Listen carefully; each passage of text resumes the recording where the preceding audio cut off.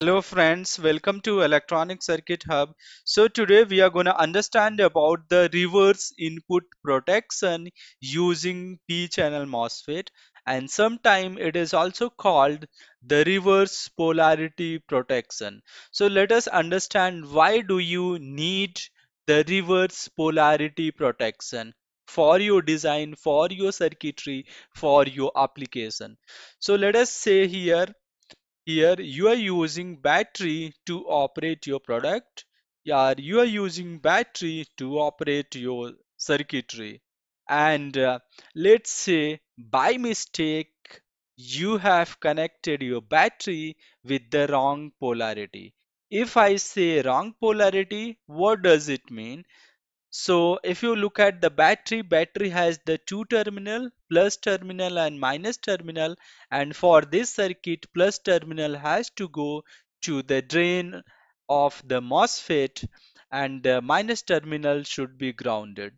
But by the mistake, what you have done is you have connected your minus terminal to your drain of the MOSFET and plus terminal is to grounded.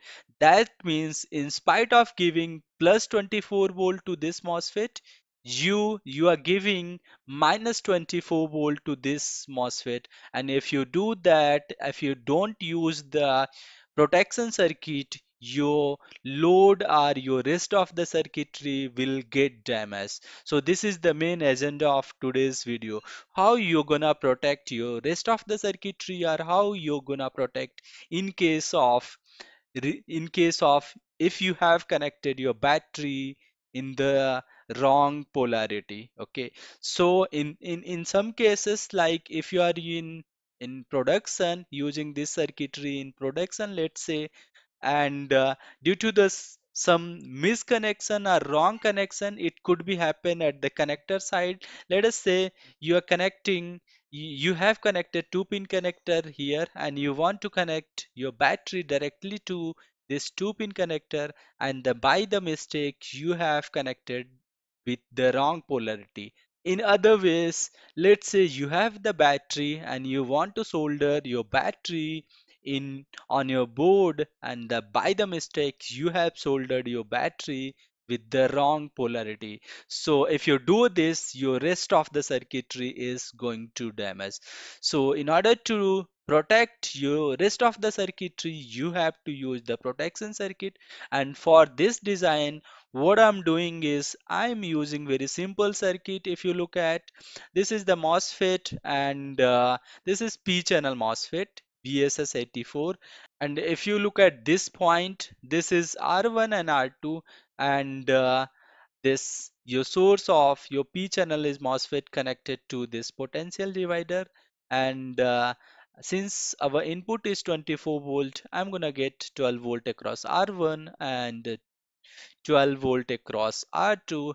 And I have also used this Zener diode to regulate the gate to source voltage of this P channel MOSFET.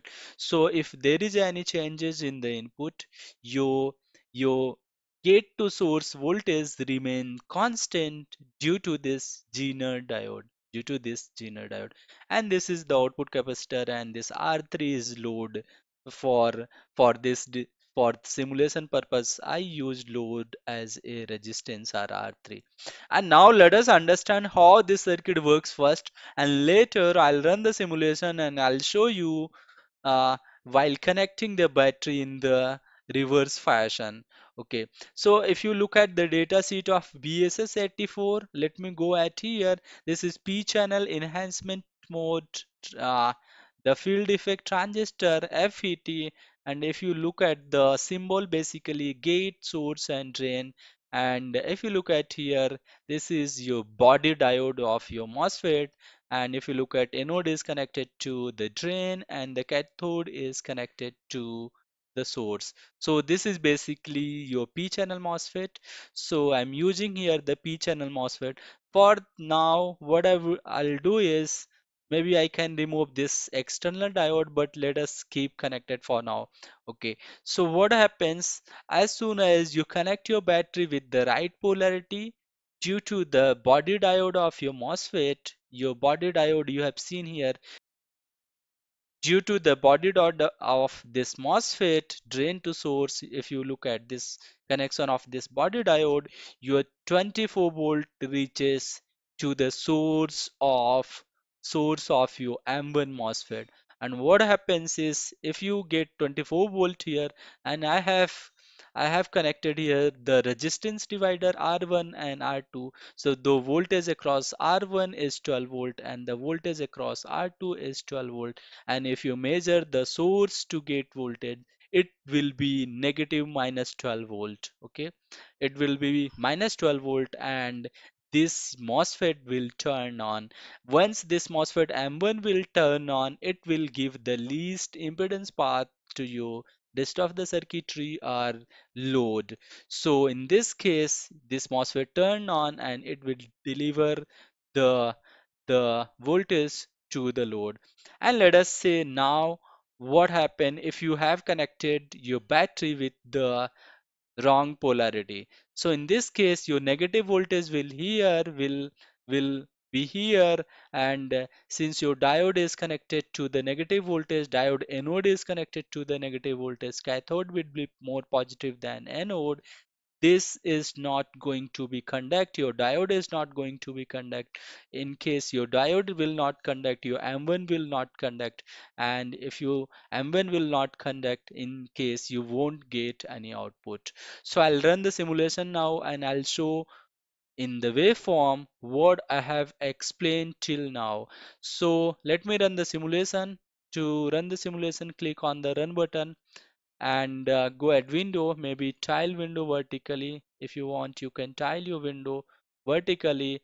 And what I'm gonna show you, this is my input voltage, which you can see the 24 volt. Let me add one more plot pen and let me show you the output voltage probably and the output current. If you look at here, my output voltage is in green, and which is around 23.6, and my output current is 500 milliampere. Okay, so this is my output. So if you connect your battery, you will get the same voltage ignoring the loss of this body diode and the MOSFET. You will get the same voltage here, and you see your load current is flowing.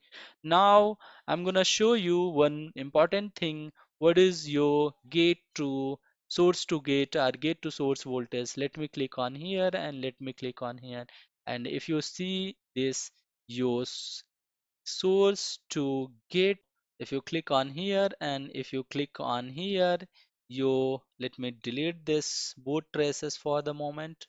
Let me show you the gate to source voltage. So if you look at here, your gate to source voltage is negative, that is minus 11.59, which is enough to turn on this MOSFET. Now what I'm gonna do is I'll change the polarity of this battery. In spite of using plus 24 volt, let me do minus 24 volt. Let me run the simulation again, and your input is this time, if you look at this here, your input is minus 24 volt, and if you look at the output, your output voltage is close to 0.7 millivolt, and your output current gonna be also in 0.01 milliamp. It's less than 1 milliampere. That means some reverse current will be flowing.